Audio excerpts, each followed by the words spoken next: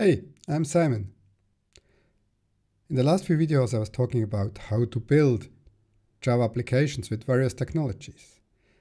But how do we run that in the cloud? Today I'd like to talk to you about Heroku. Heroku is a platform as a service, and in my opinion it's an easy way to run your Java applications. So how to start with Heroku? Starting with Heroku is easy. Just go to heroku.com and create a new account. Once you have created an account and have logged in, you will be redirected to the Heroku dashboard. Here you can see my dashboard. I already have an application created, the Jetta 4. We could also create a new application right here from the dashboard, but we don't want to do that. We want to use the CLI. Heroku comes with a CLI, and in my opinion, it's much easier to use the CLI than the dashboard UI. To install the CLI, you will find the link in the documentation. Here we have the Heroku CLI. You can click on the link, and then you will be redirected to the Heroku CLI page, and here you will find all information how to install the Heroku CLI. You will also find the binaries to install with Mac or Windows. Once you have done that, you have to log in to the CLI with Heroku CLI, and then you're ready to go. Now, we want to create a new web application. So to do that, we go to start.spring.io and add a dependency, Spring Web. We can adjust the group and the artifact name, and then hit the generate button, and it will download a zip file. Once you have downloaded the zip file, you can go to the directory where you have downloaded the zip file and simply extract it.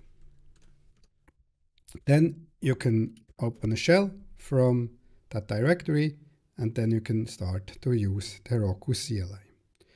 But first, how do we deploy it to Heroku? Deploying to Heroku by default uses a Git repo. So that means if you create the Heroku application, you also create a Git repo, and then you can push the code to this repo, and Heroku will build your application and run it.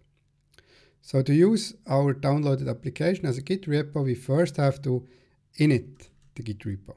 That is done with git init, and that's it. Now we can add the files and commit the code.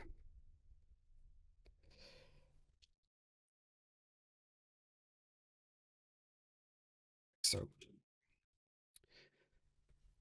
now the question is, where do we push it? We didn't have created an application so far, so we want to do that. We can use Heroku create, and Heroku create will create a new application, and it will assign a URL. So Radiant Citadel 84872 is a generated name, and it has an accordingly Git repo on Heroku that we want to use to push the code.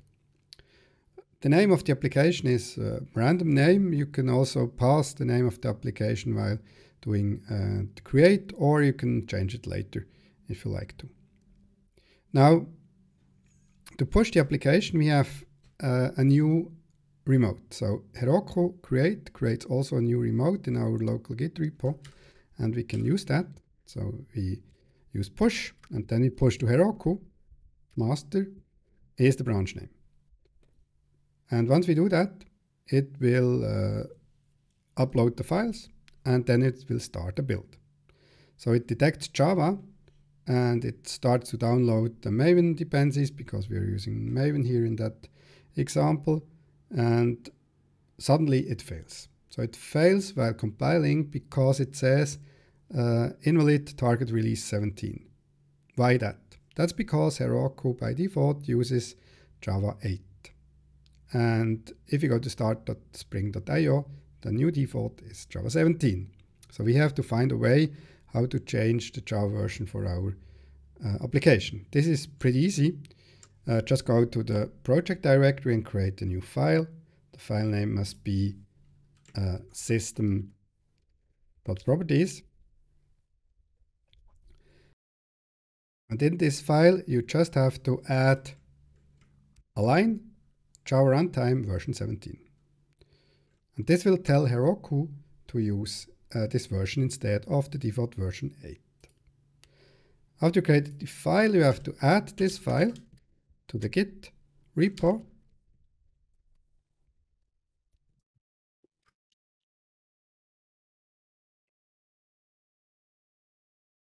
And then we can again push to the remote Heroku our master branch, like so. And this time it detects that we have OpenJDK 17, or it uses OpenJDK 17, and hopefully the build will succeed. And then once the build is successful, it will discover the process type. The default for that is web in our case, and it will use build packs. Build packs is a specification and a mechanism to create container images on the fly. And finally, it will launch our application, and we can start the application in the browser. There's a command Heroku open, and this will open our application in the default browser. Now we see an error, 404, so it doesn't find anything. That's just because we didn't add any pages or any REST controllers to our Spring Boot application. So that's it for now. I hope you liked the Heroku Quick Start and saw how easy it is to run a Java application on Heroku. If you liked the video, please don't forget to like and subscribe and share with your friends.